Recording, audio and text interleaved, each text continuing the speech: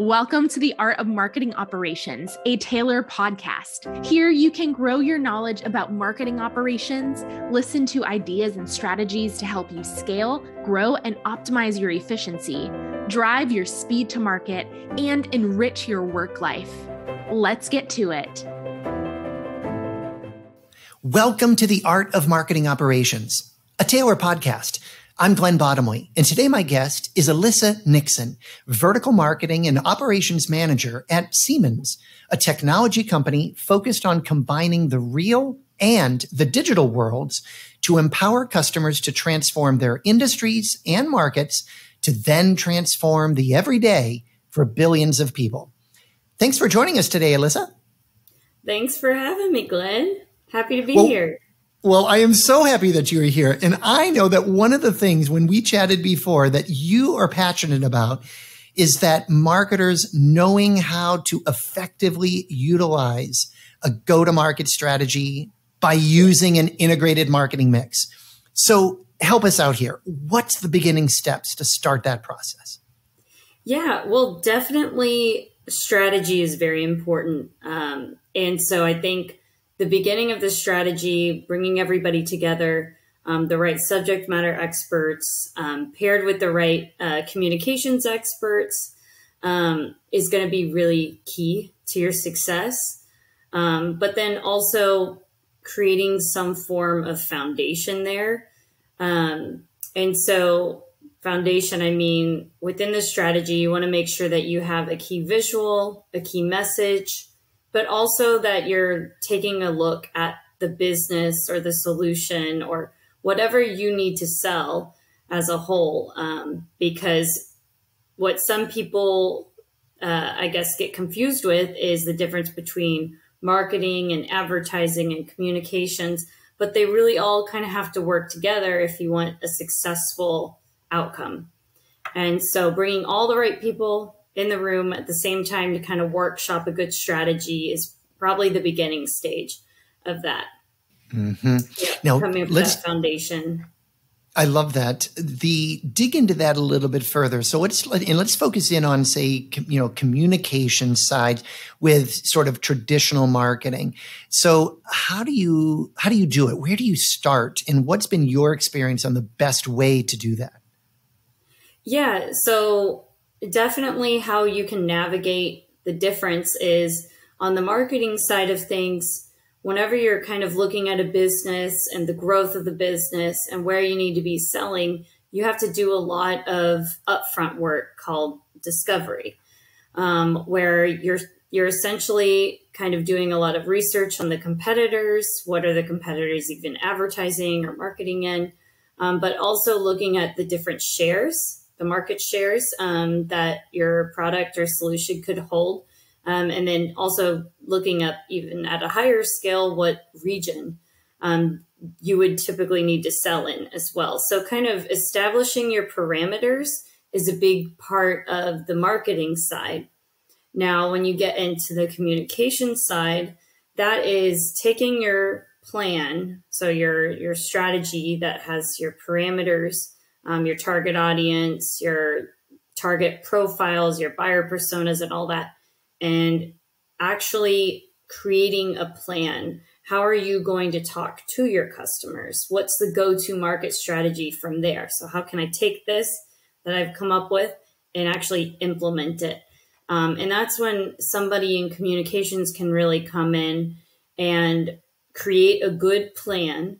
And that's where the integrated marketing mix also comes into play, where you're taking your current assets that you have. Maybe it's like a white paper or even an industry article that gave you the market analysis, the intelligence there. And then the communications person is going to be really key in diving deeper into the marketing data, but then kind of translating it for a different type of audience, somebody that's maybe not so technical, and they can put it out into different channels and really create a full circle campaign. Yeah, and to your point, it may be someone who's not technical, or to your point, if it was a technology product that you were marketing to someone very technical, obviously customizing to what you're saying is not only customizing to the buyer, but to the geography, to the type of product they're using. And it feels like what I'm hearing you say is just the importance of deeply understanding your buyer. What motivates them? What is their, the way in which they communicate, the type of language that they use, their level of technical sophistication or understanding, and utilizing and leveraging that, whether you are introducing a product or some product service, or something, to create this sort of integrated approach with the customer or their buyer always at the center. Yeah. Yep. Mm-hmm.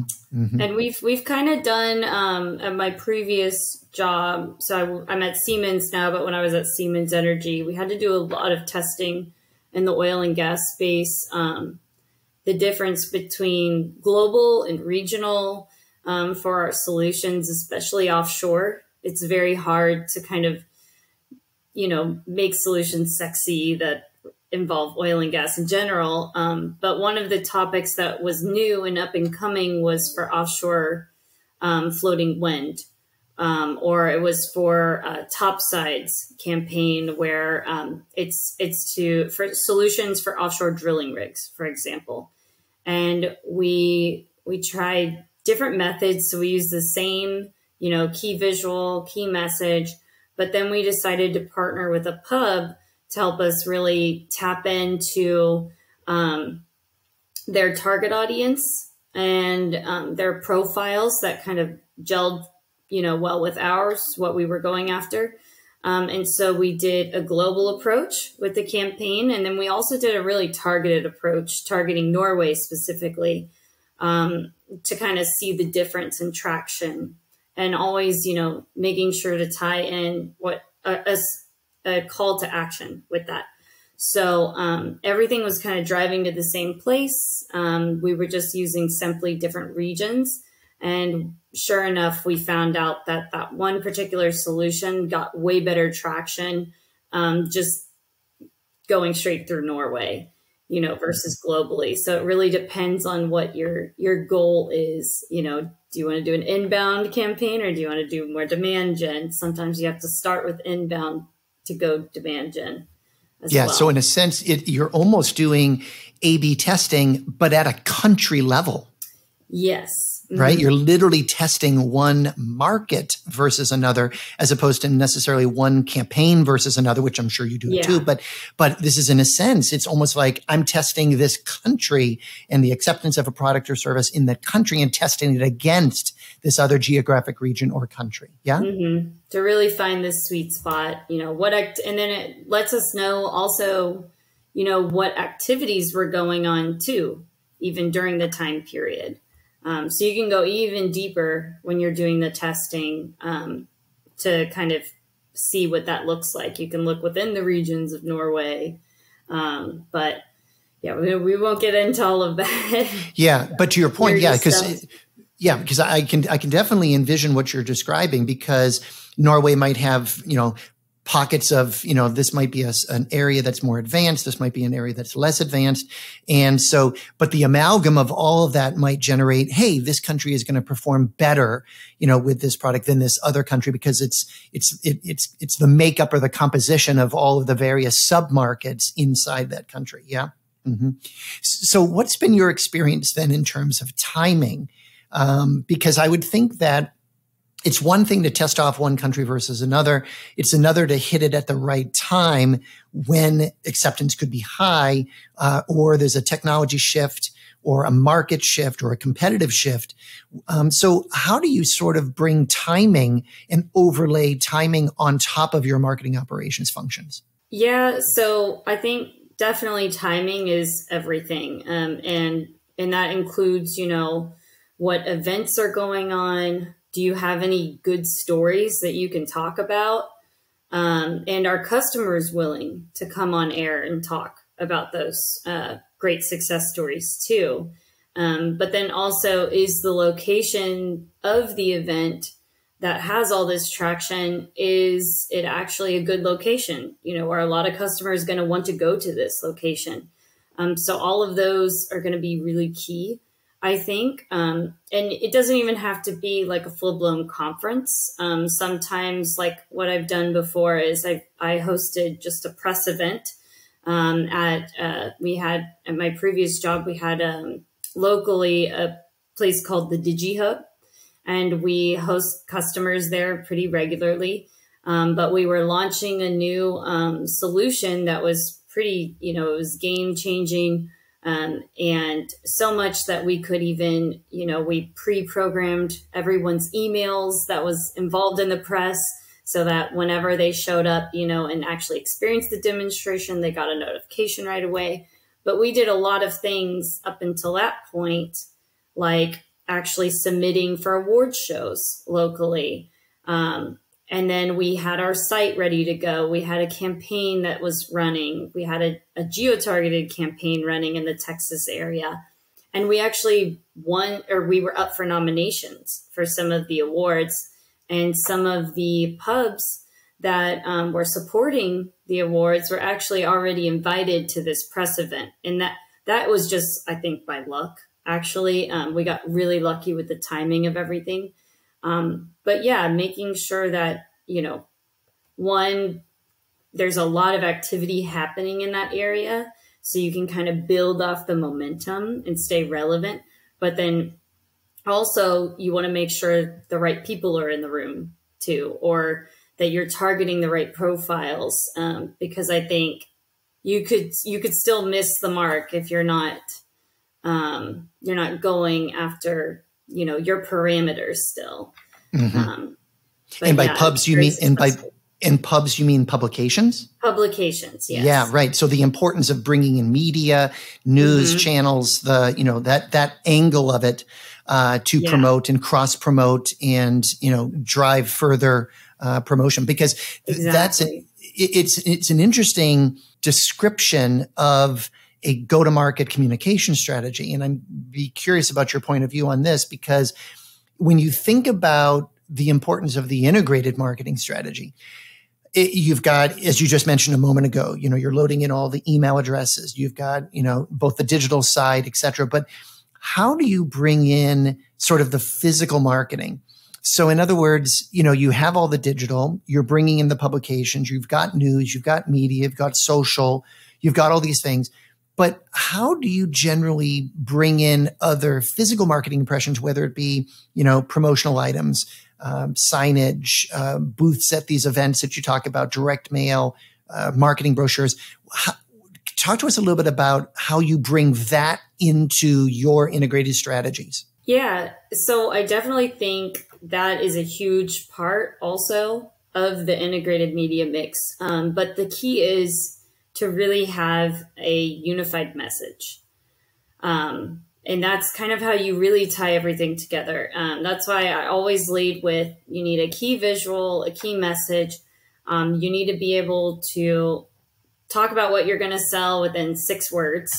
And that's your headline right there, So I think having a very clear message, value proposition, visual, and then some, maybe some spin-off campaigns of that, but they all kind of tie in together, is going to be your key to integrating all of that. I think another key element too is making sure that the content that's going to be shown within the booth itself is also aligning with your messaging and all of that. And you stay away from being too product focused. I come from a background of product advertising, so it was hard for me to kind of transition and learn that. But my brand management side really kind of helped learn and teach me kind of how to keep the brand integrity of, the message and everything. So you have one cohesive look. It's one company versus like all these random business units, firing on different cylinders. Yeah. And my experience also is that when companies do this really, really well, it just feels natural. It feels like everything just flows. I was doing some brand research the other day into Tesla, the electric vehicle company. And one of the things that is all over all of their documentation, marketing brochures, even in their public filings, is this notion about how Tesla is helping to accelerate the world's transition to sustainable energy. And it's a simple phrase, but it not only hits all of their, of course, their electric vehicles, but their, solar panel, all of those other products. So it's like when you get that right, to your comment, when you get that right theme that becomes that overarching, simple, clear message, it just can come off very, very natural, very, very simple. And it sounds like you've had a lot of experience in not only generating that, but then leveraging that, all the way down throughout your, not only the marketing mix, but all the way down through the tenure of that life, the life of that product or service. Would you agree? Yes. Like, and it shows, because you want to make sure that the customers recognize what you're trying to sell, but they don't want to feel bombarded by it either. They don't want to feel like customers do not come to buy products. They come to buy solutions. And so I think that's something really key that a lot of people forget about. Mm-hmm, mm-hmm. Yeah. Somebody shared with me, and this is, you probably have heard this, is that let's say you were a hardware manufacturer and you were selling a drill. You're not actually selling the drill. What you're selling is the hole that's in the wall. And because the problem that what they want to achieve is they want to put a hole in the wall so that they can hang up a picture or what have you. So they don't buy the drill because they want to buy a drill. They buy the drill because they want to get a hole in the wall so that they can hang up this and achieve this goal, whatever it is that they're doing. So I think I align with what you're describing there, really, 100%. Mm-hmm. Yeah, excellent.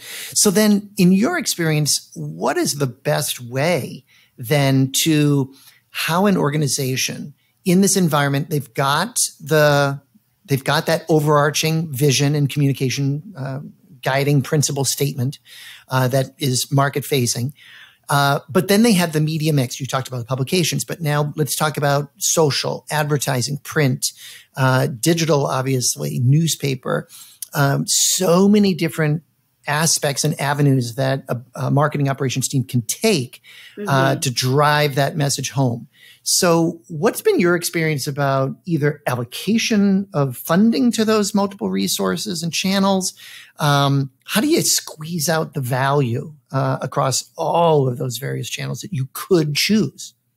Yeah. So definitely that's a huge thing coming from agency and going client side. I think that helped me a little bit, actually learn how to argue for the value, because that's a lot of people in marketing and operations. We kind of tend to have to prove, the value of like why a display ad got you impressions or what the impressions meant. And so I think that definitely making sure you have a good proposal, like a plan in place as to how the different channels will work together.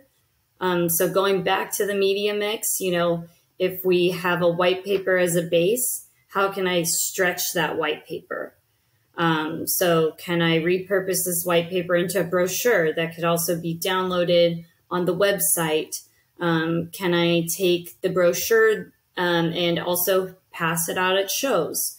Can the white paper be repurposed for editorial or case studies? Can we pitch that to editorial? Can we do a media buy with an agency with the article also that we just created from the white paper? So kind of seeing how far you can stretch the dollars, but keeping the same messaging. So always keeping the same key visual as your hero image, the key message, and your good key headline. Obviously, it could adjust based on the type of campaign you want to run. So if you're doing something that's more, awareness driven, you might be doing quite a bit more of like email marketing, display ads, posting display ads everywhere. That's desktop and mobile. And then also utilizing social media, but it's going to be very high level. And then there's that layer down where you're trying to do a more lead generation approach, which you can run at the same time, but you have to really rely on the parameters that I talked about previously, for the lead generation campaign. And that's hitting, all the different elements. So marketing automation tools. You can also utilize account-based marketing as well. So there's a lot of different channels that you can use to stretch your dollars. But sometimes it's all customizable. It comes down to, what solution are you trying to sell? And does it need to be, awareness or more, demand gen, lead generation focused? Yeah, and this implied in what you were just describing is attribution as well, and like you said, the ROI of your efforts. Because if you create some content piece and then you can wring that out and use it in 4 different locations, or elements of it, this is going to go over on this video, or that's going to go on YouTube, or this is on LinkedIn, or this is going over here, or I'm going to use this at a trade show giveaway.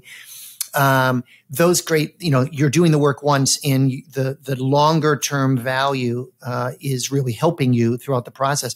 But then what I also kind of gleaned from what you were describing is that actually becomes a very interesting way because each one of those have a different contribution.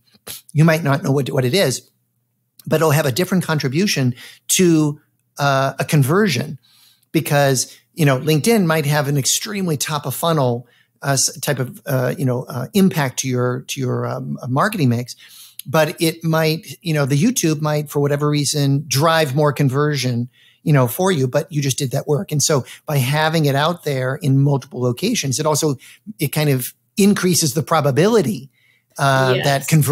that conversion act could actually happen. Would you agree? Yes, especially if you're driving also to the same site. So I think that's really key. You want to keep your user on the same one landing page and try to not get them off the page. So I know a lot of companies like to put multiple links on pages, but your goal is to get that person to go all the way down the page and want more. And so essentially, in my mind, the campaigns that I just talked about, when you drive to the site, you're filling out an input form. There's some way that we can gate that content to actually see who went all the way through, or they're clicking on a video and watching it. So any way that we can get them to interact on the page is going to be the best return of investment, essentially. But then on the show floor, that's a totally different level of lead generation, because you have to collect it on site, or I guess get them to fill out an input form there. But right, or scan a badge or something. Yeah, exactly. But I could tell you, like, some customer events, if you want to compare, like trade shows are great, and I don't want to dog on trade shows, but customer events, if you can do a really good one and have the right people in there, you can make, your dollars go crazy far. I mean, I've seen POs get signed at the event. So it's all about, how targeted you are and how far you can stretch the dollars. Well, and also being able to sometimes, back to your comment about the events, inviting a major subject matter expert or a leader in the industry or some luminary, inviting them to speak at a customer event. And then, you and your team are all there, sales teams are there, marketing teams are there, answering questions after that. Those are all really great lead gen, opportunities for you. I think that's great. But Alissa, one of the things that I find is really interesting about your background is, in addition to all of your for-profit experience in your career, you also have a ton of nonprofit experience as well. So can you just share a little bit about what are some of the biggest differences that you found working in marketing operations for a nonprofit versus a for-profit organization? And what did you sort of learn and sort of take away from those multiple, experiences? Yeah. So right now, I work in, I guess, three 3 nonprofits at this time. I sit on the founding board of the Society for Low Carbon Technology. And on that side, currently, I'm more of a functional leader, and I do strategic marketing. So I'm working with the group, and it's a little bit more established, less, and it's nonprofit. We don't take a profit from it. We donate back to more like on a mentorship basis. We'll donate scholarships, that kind of thing. Now, this other one with Red M, which is to combat human sex trafficking. So it's all a bunch of industry leaders. It's completely nonprofit as well, but we have a ton of volunteers, which is just amazing. But because sometimes when you have a lot of volunteers and a lot of passionate, there's not a lot of, we currently are developing, what the Red M structure looks like, what the leadership structure looks like. And I'm on the leadership team, but I was tasked to also chair or co-chair, because I made sure to co-chair this event because I'd never done a nonprofit event before, called A Scottish Night to Remember, with my partner, Fernando Hernandez, who is a global Scot and the business ambassador to Scotland. And he kind of mentored me through that process. But I think the operations side is very important in a nonprofit. I had to take my marketing hat off and go full-blown operations, business development, because there's so many different personalities and so many people raising their hands. And so I had to come up with a structure right away. We threw a great volunteer outreach party, got lots of people to sign their name down on what they wanted. But before we even did that, we had a structure in place. We had a marketing team, an experience team, a sponsorship gathering team, exhibition team. And then myself and Fernando were kind of at the top, working together. But then below that, we had about 30 to 50 volunteers. And it was a big event. And so I think you have to really do a lot more of the management side, and making sure that the pieces are all coming together. We actually raised over $10,000 that night, and didn't use a dime of Red M's money. And all of that was done through organic social media and a little bit of newsletters, but it was crazy. We didn't spend a dime on media at all. Nothing. Wow. Impressive. Yeah. I was like, holy cow, how did we do this? But I think it was because we had such a good structure and we were constantly in communication. So fingers crossed we can do better for next year. But yeah, that was probably one of the most rewarding things. It sounds like it. Well, Alissa, before we wrap up today's episode, what is the main takeaway that you want to share to help understand the challenges that are facing marketing operations executives today? Yeah, I think a key takeaway is, making sure, like I said, that you have a really good, solid foundation. And that's really where your operations hat comes in to play. And then a good strategy and a good proposal, because to like Glenn, what you're saying, your point, how can we stretch the dollars? What's the return of investment? So really making sure that you have a foundation before you just go out there and start advertising away. I think that's great. I couldn't agree more. Yep. Well, that wraps up this episode of The Art of Marketing Operations. Thank you so much for joining us today, Alissa. Thank you, Glenn, for having me. Well, until next time, stay safe and take care. Thank you for listening to The Art of Marketing Operations, brought to you by Taylor. Don't forget to hit subscribe in your favorite podcast player. If you enjoyed this episode, please rate, review, and share. Until next time.